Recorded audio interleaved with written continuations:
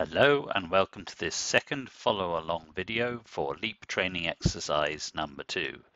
My name is Charlie Heaps, I'm the developer of LEAP, and in this video my colleague Chris Malley from SEI York is going to take you through training exercise number 2. This exercise builds on the first training exercise, which is covered in another video, and it covers the industry, transport and commercial sectors. You can get a PDF copy of the exercises here at leap.sei.org/training. And in LEAP, as a reminder, you can open the included Freedonia dataset, then use menu option Area Revert To version to see answer keys corresponding to the end of each section of the exercises. Over to you, Chris. Hello everybody and welcome to this tutorial for LEAP Exercise 2. The purpose of this tutorial is to provide a step-by-step guide for the second LEAP exercise, which focuses on the energy demand sector. Exercise 2 builds on what was done in Exercise 1, so if you haven't done Exercise 1 yet, we recommend that you go and do that first. In this exercise, we'll be covering 3 other energy demand sectors: industry, transport, commercial and buildings, and we'll be using the information in the exercise to build up and to show the different options for looking at energy demand that there are available in LEAP. So we're going to start from where we left off in exercise 1. And in section 2.1 of the exercise 2, we are told that there are 2 principal energy intensive industries in Freedonia: iron and steel and pulp and paper. All other industries can be grouped into a single category. We're given the industrial output for each of the industries. We're told that there were 600,000 tons of iron and steel, 400,000 tons of production from pulp and paper, and then the value added of the other industry sector, $1.8 billion US dollars. We're then also told that energy use in iron and steel and pulp and paper industries can be divided into 2 end uses: process heat and motive power. So let's start to build our tree structure for our industry sector. I'm going to first add a branch called industry, and here I don't want to enter any data, so I'm just going to select the units here of no data. I'm then going to add my first subsector, iron and steel. And here the activity variable is production in units of metric tons. So I'm going to select current accounts here and enter in the production in 2010, 600,000 metric tons. I then have 2 energy uses, process heat and motive power. So I'm going to create 2 subcategories for those. And motive power. And I'm told that in the process heat, all of it is generated using coal. So I'm going to select a technology with energy intensity, and I'm going to select bituminous coal as my fuel. For motive power, I'm going to use electricity, because I'm told that electricity is the only fuel used for motive power. So now I've created my branch structure for iron and steel. I've entered the production. The process heat and motive power both are needed, so I'm selecting % saturation here, because both are used in the production. It's not an either or, so we want % saturation. Then for motive heat, I'm told that there is 24 gigajoules of coal used per ton, and for motive power there is 2.5 gigajoules of electricity used. I then want to do the same thing for pulp and paper. So I'm going to first add a category for pulp and paper, and then I'm going to create my process heat and my motive power. I'm told that wood-fired boilers meet all the process heat requirements. So my technology with energy intensity here, the feedstock fuel is wood, and I'm going to call it wood-fired boilers, and for motive power it's electricity.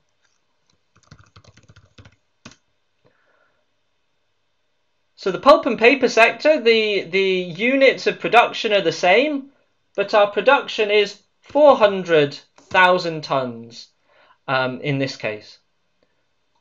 Then going to change to saturation the motive power and process heat. And I'm told that the process heat requirements are 40 gigajoules per ton of production, and for motive power it is 3 megawatt hours. So I'm going to change my units here to megawatt hours and put in 3. For other industries, I'm not told the energy intensity of individual processes or individual fuels. I'm told the total energy consumption by other industries. 36 million gigajoules of energy in 2010. I'm then told how that fuel is shared. 40% of the energy is electricity, and the remainder is residual fuel shares. So in this case, we want to use a slightly different approach for our other industry sector. We're going to create a category within energy intensity. We're going to call it other industries. The production in this case is not in tons, it's in currency units, US dollars. And the production is 1.8 billion US dollars. What I'm then asked here is to provide the total,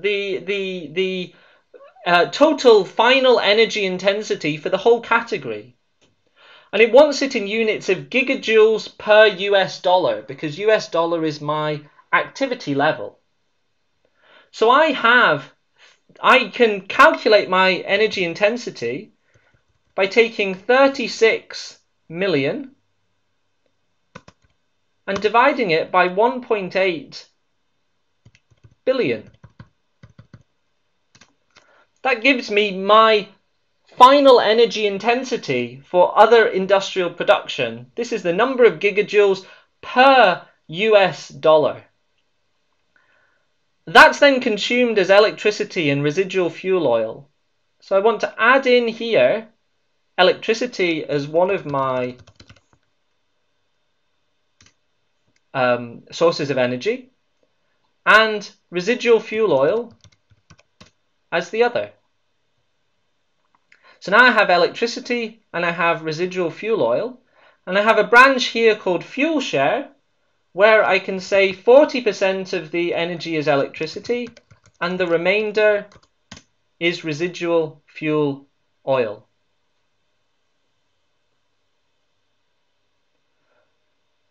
So that is the data for current accounts. Now in section 2.1.2, we want to enter how things are going to change in the baseline scenario. For iron and steel, our total output is not expected to change. But natural gas is going to provide for 10% of the process heat requirements in 2040, and natural gas boilers are 10% more efficient than coal boilers. So if I go to iron and steel and process heat, I just have coal there for the moment. I'm going to add a new branch with natural gas as the fuel. In current accounts, the percent share of using natural gas is 0, but I can enter the energy intensity, and it's 10% of the coal boilers. So I could enter that as 24 times 0.9. It's 10% lower. I could also refer to the branch. The coal final energy intensity is equivalent. Then in my baseline scenario, I'm going to say that 10% of the process heat requirements are going to be met by natural gas in 2040. We can create that expression in different ways. I'm going to set remainder 100 to natural gas, and I'm going to say that by 2040, coal is going to meet 90% of the requirements, and that automatically gives us 10% consumed as natural gas. In the baseline scenario for pulp and paper, we're told that there are 2 new plants expected that will add 100,000 tons of production capacity per year after they have been established. To enter this, we're going to use this step function. We're going to say in 2015 we will have 500,000 tons of capacity, and in 2020 we will have 600,000 tons of capacity.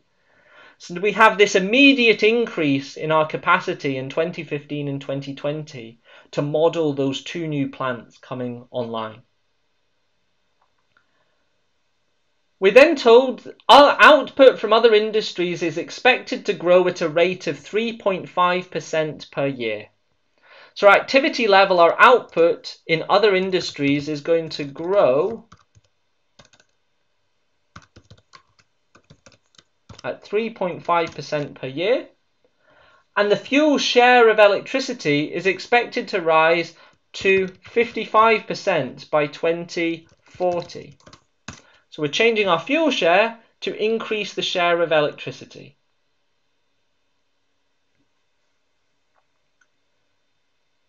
We've now entered all the data that we need to for the current accounts and the baseline scenario for our industrial sector. So turning to section 2.1.3, we can view the results to see whether our industrial energy demand matches what is included here. So here we're looking at the fuels, we're looking at the branches, and we're looking at the energy consumption in 2010 and in 2040. So let's click on results and see if we get something similar. So at the moment, I want to change from chart view to my table view. And then I want to be looking at my baseline scenario. And indeed, I see that my energy consumption has gone from 72.2 to 147.3. So I have the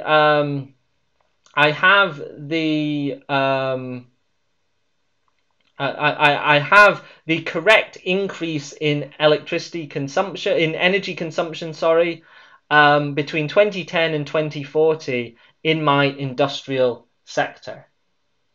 So let's move now to section 2.2, where we're going to model the transport sector, the energy demand from transport. I'm going to go back to analysis. I've got households, I've got industry. And we're given information about passenger transport. We're told all passenger transport in Freedonia is by road, cars and buses, or rail. So we're going to ignore air and water transport for this exercise. We're given information that says in 2010, cars were estimated to have travelled about 8 billion kilometres, buses about 1 billion kilometres. Surveys have been done that tell us the average number of occupants, the load factor, 2.5 for cars and 40 for passengers. We also have the fuel economy, 12 kilometres per litre of gasoline for cars, 3 kilometres per litre of diesel for buses. And we have 15 billion passenger kilometres in 2010. In the exercise, we then have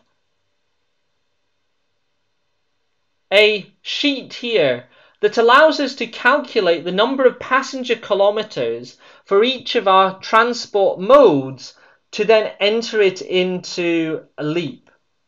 So I have a version of this in Excel which we can use for calculating our total passenger kilometres. that we can then split between different types of fuels. So for cars, they travel 8 billion vehicle kilometers per year, and they have on average 2.5 people per vehicle kilometer. So that gives us total car passenger kilometers of 20 billion passenger kilometers. For buses, they travel 1 billion vehicle kilometers, but they have an average of 40 people on them. So that gives us a total bus passenger kilometers of 40 billion passenger kilometers. We then have 15 billion rail kilometers. So that gives us a total passenger kilometer of 75 billion passenger kilometers.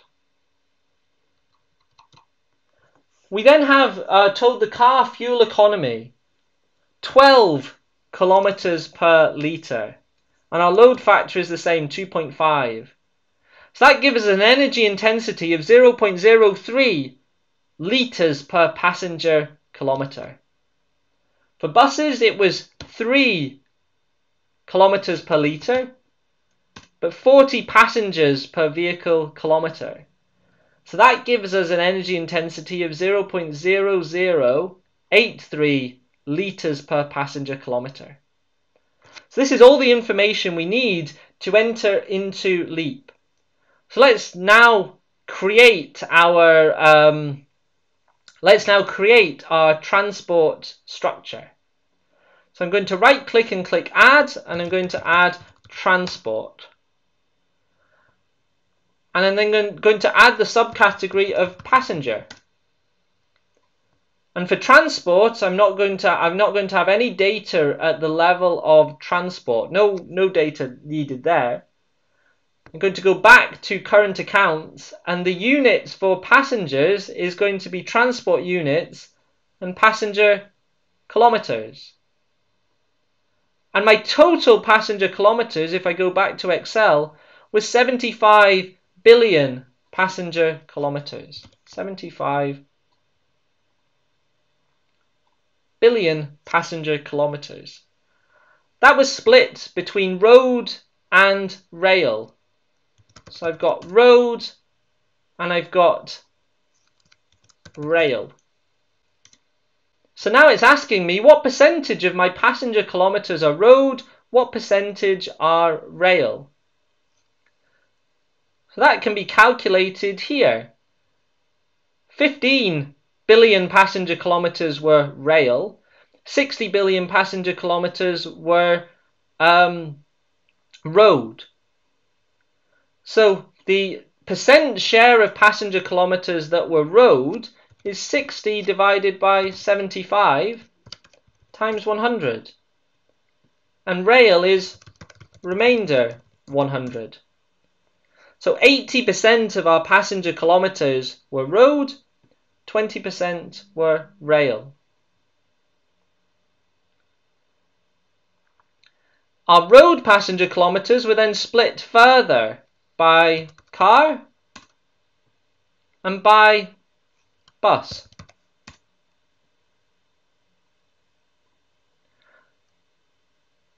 Buses accounted for 40 billion passenger kilometers, cars for 20 billion.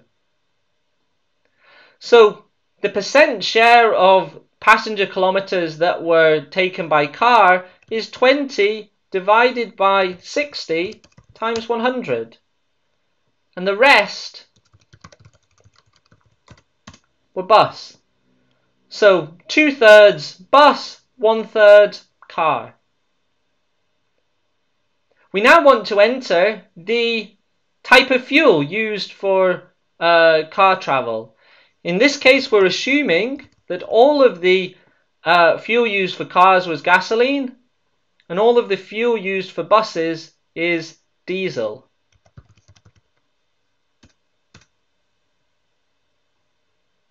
And we can enter our energy intensity. In this case, our units for both cars and buses is litre per passenger kilometre. So let's change the units to litre per passenger kilometre. And let's look at our values. 0.03 for cars, 0.0083 for buses. So for car, 0.0333, for buses, 0.008333. We're also given some information about our rail sector. 20% of the rail transport is by electric trains, the remainder by diesel trains. So we can now add our two fuels that are used for rail. We can add electricity, and we can add diesel. So 20% of our journeys are by electric trains, the remainder by diesel. The energy intensity of electric trains is 0.1 kilowatt hours per passenger kilometre, and for diesel is 25% higher than electric trains. So we can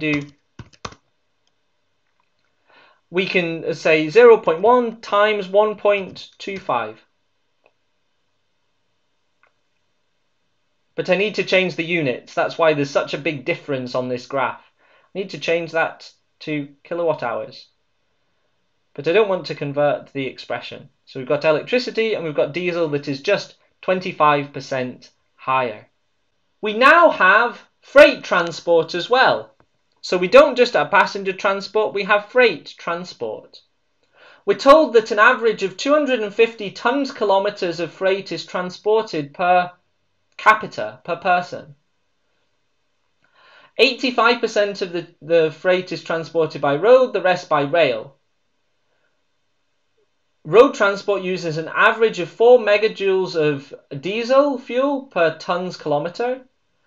Diesel freight trains have an energy intensity of 3 megajoules per tons kilometre. So let's first create our branch structure.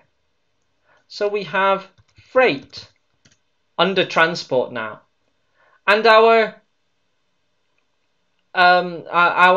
units here are not tons kilometre, not passenger kilometre, but ton kilometre when we're talking about freight.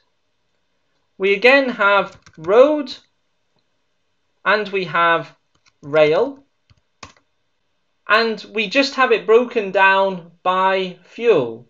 So our road transport uses diesel. So we've got diesel as the fuel because it's heavy duty trucks that are being used. And for diesel, for freight, rail is just transported on diesel freight trains.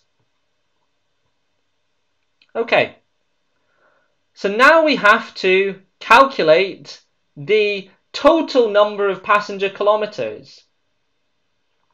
So we're told that an average of 250 tons kilometres of freight is transported per capita. So we need to know the population to be able to enter this data. So I'm going to create a new branch under key assumptions, key variables that we want to use. And I'm going to click Add. And I'm going to enter population, and the units are people. So now I have a space where I can enter the population.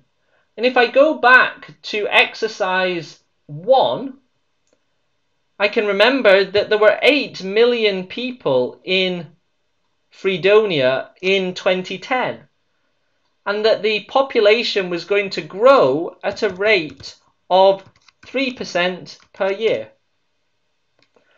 So now that I have my population, I can use that variable to calculate my total freight kilometers.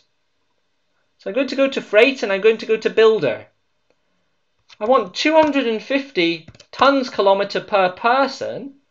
To calculate the total, I want to multiply it by the number of people. So I want to refer to my key assumptions branch. And I can do that by typing the expression key to refer to key assumptions, and then I'm prompted to select what value I want. I want to change the units here so that it's 250 tons per person.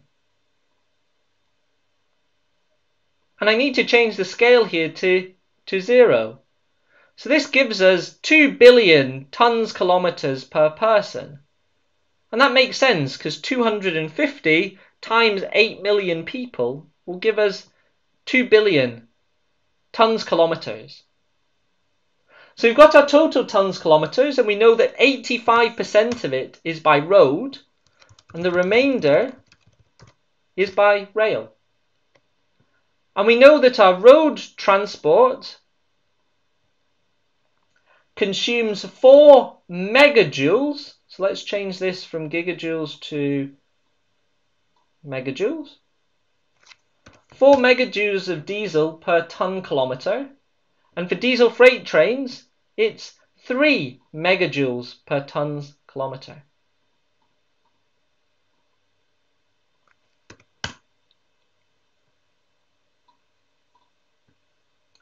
Okay, now I've entered all of the information I need in the current accounts for the transport sector. In section 2.2.2, we're given the baseline scenario for passenger and freight transport. And we're told that the unit demand for passenger travel is expected to rise slightly faster than average income levels. The elasticity of demand for travel with respect to income is 1.1. So our population is growing at 2.5% per year, and average income per capita is expected to grow from its current level, $3,000 per person, at a rate of 3.5%. Cars are expected to account for 75% of passenger road traffic by 2040. So we've got a few changes that we need to make here to be able to represent that scenario for passenger travel.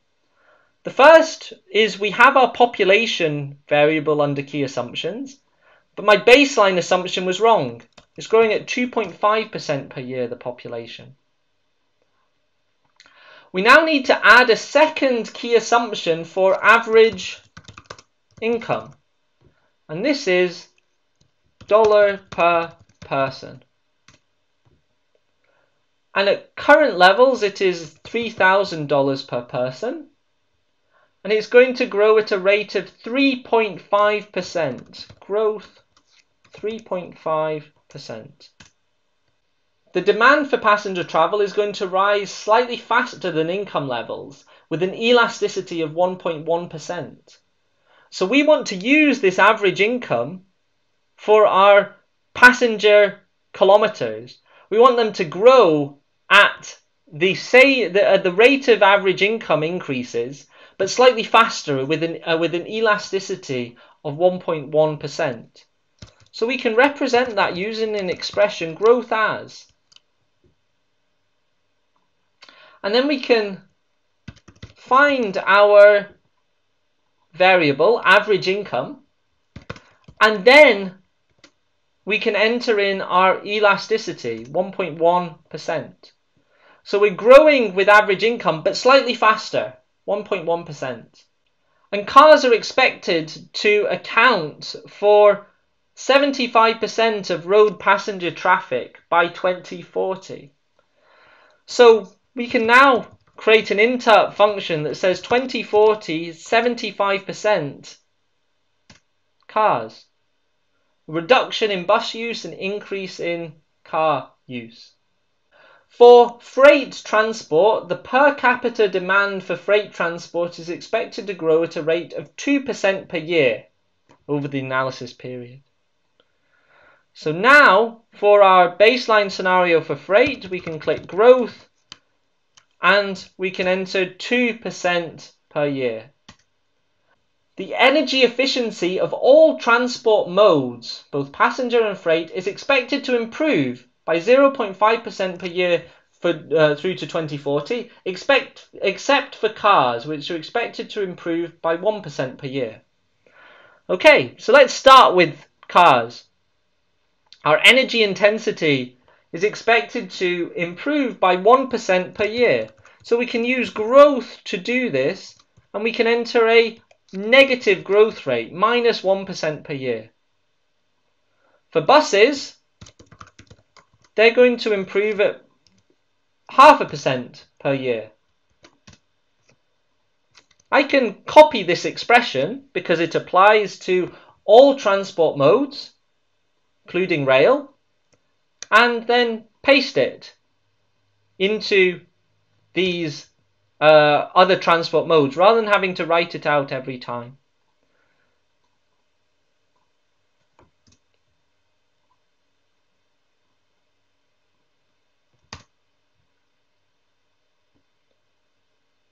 And that's, now I've created the transport sector. I can now go to section 2.2.3 and view the results.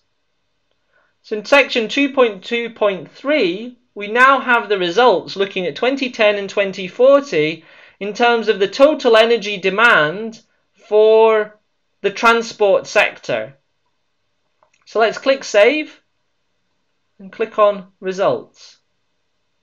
So I can go to Table. I'm still looking at the industry sector. If I click on transport, I can see that my energy demand in 2010 is correct for passenger cars, 41.1. But for freight, it's incorrect. It's 7.7 million gigajoules. In the exercise, it's 38.5 million gigajoules. So let's look at the reason for that. Well, if I look down at road transport, it's incorrect. 6.8 million gigajoules, 0.9 million gigajoules for diesel, for road and for rail. I can also notice that I've made a mistake under road transport in my projection. It's meant to increase to 266.6 million gigajoules in 2040. And this applies to both road and rail. So let's look and analyze where I may have gone wrong. Let's start by looking at the freight sector in current accounts. So because both road and rail were incorrect for the freight sector. Okay, so now let's move on to section 2.2 of the exercise and look at transport energy demand. In section 2.2.1, we look at the energy demand in current accounts for the transport sector. And we're given lots of information about the passenger transport sector. It's either by road or by rail, so we're going to ignore air or water transport here. And we know that cars were estimated to travel 8 billion kilometers, buses 1 billion kilometers. They have a load factor or an average occupancy of 2.5 people for cars, 40 people for buses. And we have information on energy intensities. We also have information on the number of passenger kilometers taken by railroads. And in the exercise, we have a sheet that gives us formulas and a way of calculating the total passenger kilometers for the transport sector. And I've translated that to Excel. So we have 8 billion vehicle kilometers taken by cars and 2.5 people per vehicle.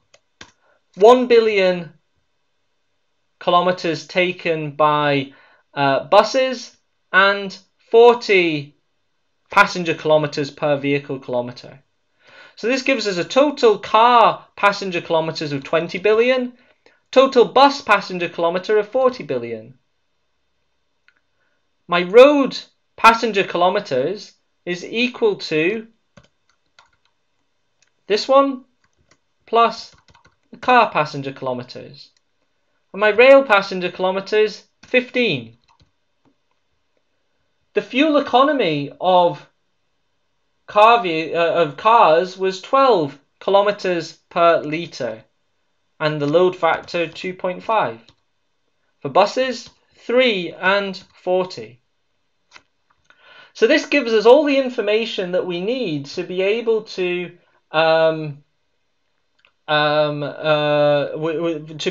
calculate the passenger kilometers and enter it into Leap.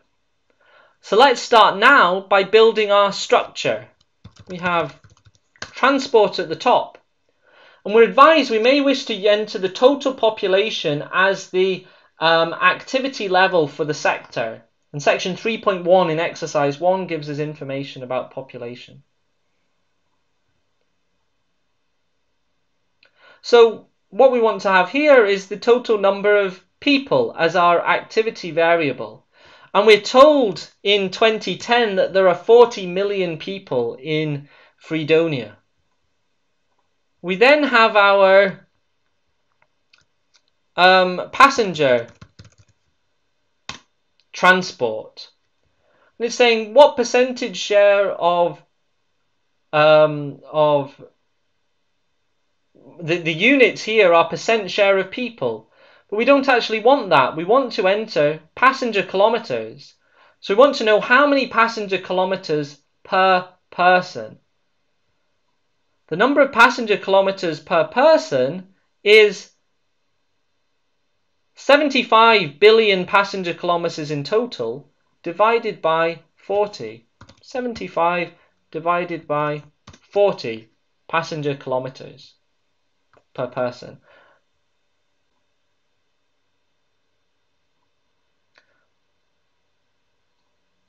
So this is 75 billion passenger kilometers, divided by 40 million. So that gives us 1,000 passenger kilometers per person. If we have 75 billion divided by 40 million, the resulting passenger kilometers per person is in units of 1,000 passenger kilometers per person. Then we have our different transport modes, road and rail.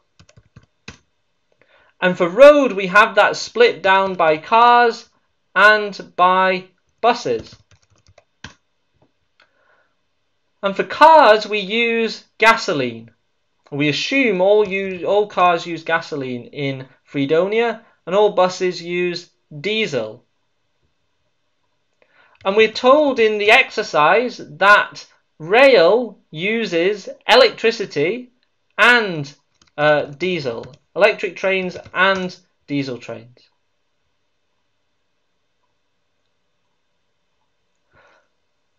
So now that we've created the whole structure, we've got our total passenger kilometers per person, we can now split that between road and rail. So the split between road and rail is if our total is 75, the fraction that is road is 60 divided by 75. So I can do 60, 75 times 100. And the remainder is rail. I then need to split my road passenger kilometers into cars and buses. And here I have, of my 60 billion passenger kilometers that are road, I have 20 billion cars, 40 billion buses. So I can do 20 divided by 60 times 100 to get my car passenger kilometers, and the remainder buses. For rail, I'm told that 20% of rail transport is electric trains, and the rest is diesel. So I've now split those passenger kilometers into, I've now split those passenger kilometres into different fuels, into different modes. What I need to do now is enter the energy intensity for each mode. So for cars, my energy intensity is litres per passenger kilometre, and it's 0.033. So I'm first going to change my units to 0.033 litres per passenger kilometre.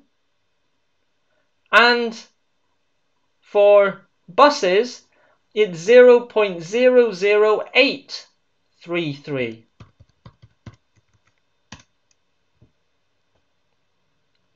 For rail, electric trains consume 0.1 kilowatt hours per passenger kilometre. And diesel trains, we're told, the energy intensity is 25% higher.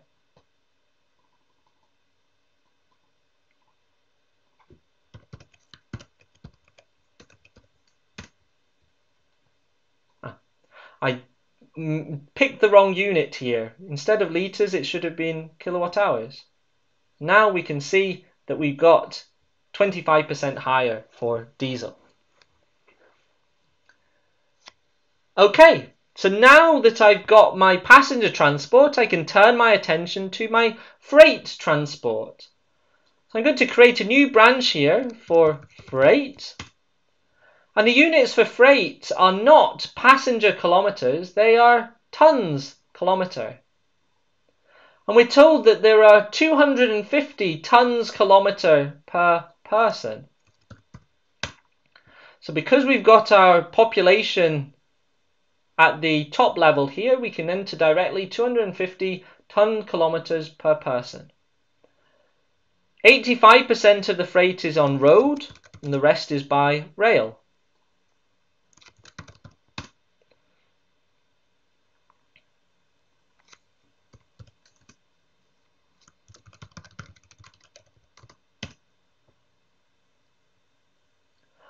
Road transport uses diesel, as does rail.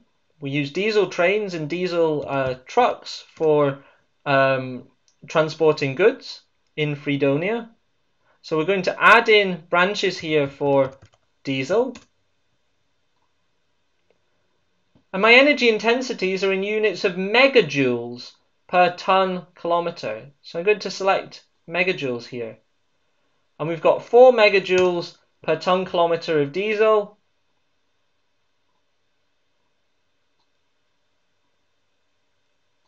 Three megajoule per ton kilometre of diesel for trains. So now I've entered everything I need for my current accounts for the transport sector.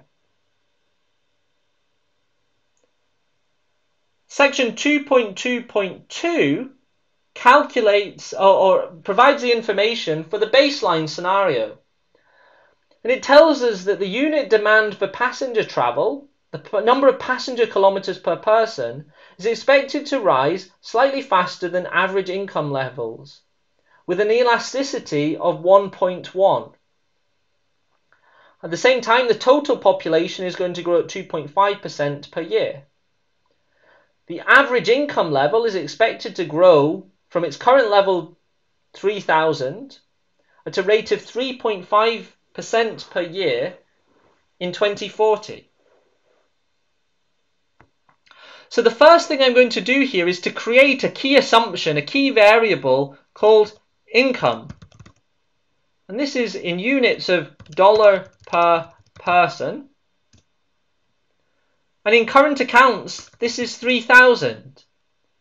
And in my baseline, it's going to grow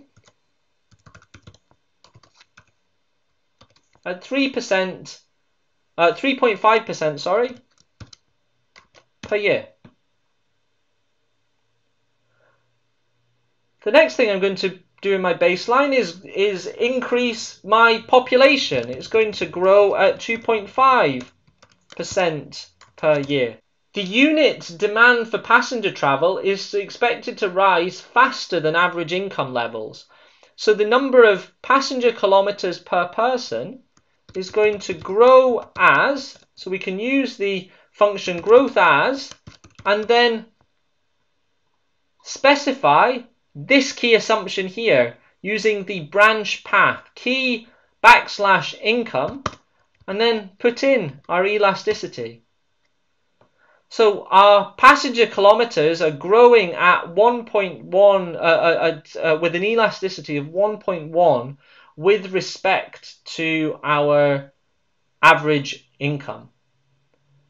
And in the future, cars are expected to account for 75% of passenger road traffic. So here I can use our intup function to say by 2040, cars will account for 75% of the road traffic.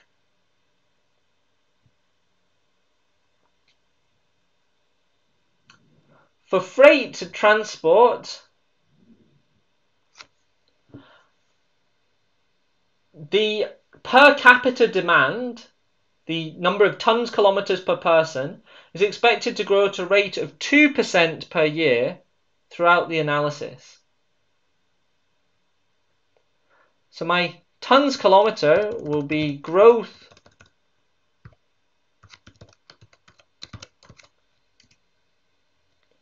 (2% per year over the course of the analysis.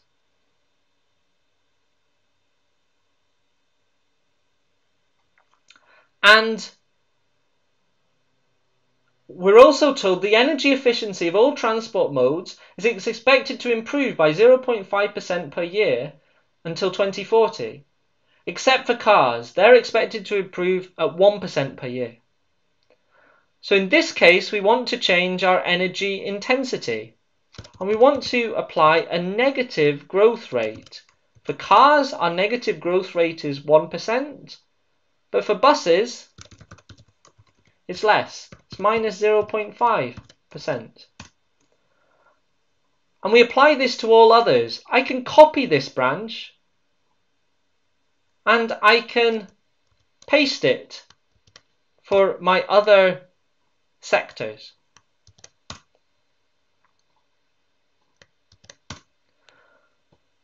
So now I have entered all of the information for the transport sector, and now I can view the results.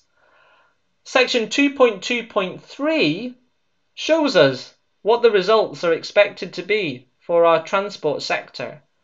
2010, 79.6 million gigajoules of energy consumed, increasing to 428.8 million gigajoules by 2040. So let's click save and go to our results and see if we get that value. So we see here 79.6 million gigajoules in 2010 and 428 million gigajoules in 2040, which shows us that we're getting the correct results for the transport sector. So let's move on now to the final part of exercise 2, section 2.3, looking at the commercial sector. And this is an example of a useful energy analysis. In this part of the exercise, we are going to look at space heating in commercial buildings, and it's an example of a useful energy analysis in LEAP. The useful energy analysis is helpful when multiple combinations of fuels and technologies can provide a common service, such as heating. And then when we have model device efficiencies.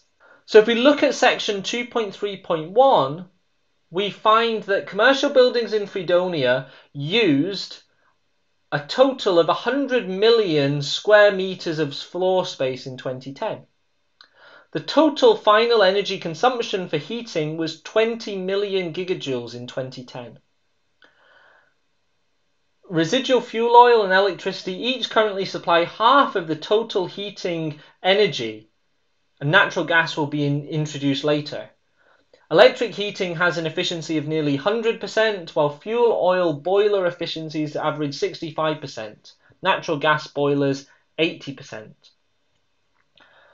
So how do we implement this in LEAP? We're given a hint. So if we go back to analysis, we now want to create our commercial sector. We need to set up a category, which is our category with energy intensity branch. So let's add first our commercial sector. And then underneath that, we want to add a branch for heating that is a category with energy intensity. But we want to check this useful energy analysis branch. So we're going to set up heating. And if we go back to 2010, we're then going to, going to check final energy intensity in current accounts. In current accounts, we enter the final energy intensity, and then we use a useful energy analysis to look at how that changes into the future. So for our commercial sector, our activity variable are the number of square meters of floor space. 100 million square meters in 2010. And then we have a percent saturation of heating. All of that floor space has some sort of heating. And the final energy intensity was 20 million gigajoules in 2010. So we have 20 million gigajoules, 20 million gigajoules divided by the total floor space to calculate our energy intensity. To calculate our final energy intensity, we want to take the total energy consumption, 20 million gigajoules, divided by the total activity, 100 million square meters of floor space. That gives us our final energy intensity, the number of gigajoules per square meter. We then have three different types of fuels that we want to add. We're going to add in electricity. We don't have any co-product at the moment. We're going to add in residual fuel oil. And we're going to add in natural gas.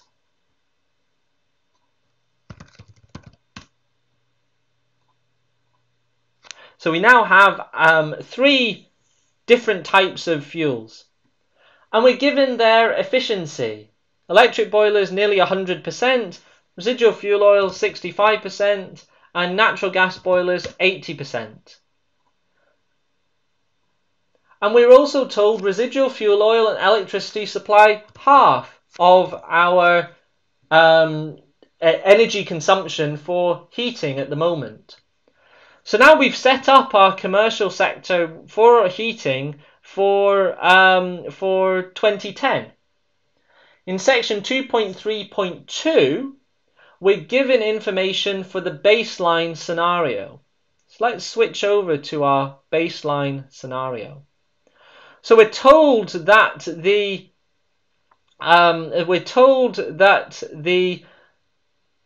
floor space in the commercial sector is going to grow at 3% per year. The second thing that we're told is that due to the expected improvements in commercial building installation standards, the useful energy intensity, the amount of heat delivered per square meter, is expected to decline by 1% per year until 2040. So if we go to our useful energy intensity, we can then enter an expression, growth minus 1% per year. We're then told by 2040 natural gas boilers are expected to have reached the market penetration, i.e. the share of floor space, of 25%, while fuel oil boilers are expected to decline to only 10% of market share. Electricity fills the remaining requirement. So, in terms of the percent share of square meters, we will have 25% of the square meters heated using natural gas. So we can say interp 2040 25%. And residual fuel oil, interp, 2040, 10%. And then we can type in remainder 100 to make up the difference with electricity. Finally, gradually improving energy efficiency standards for commercial boilers are expected to lead to improvements in the average efficiency of fuel oil and natural gas boilers. Fuel oil systems are expected to reach an efficiency of 75% by 2040 and natural gas systems 85%.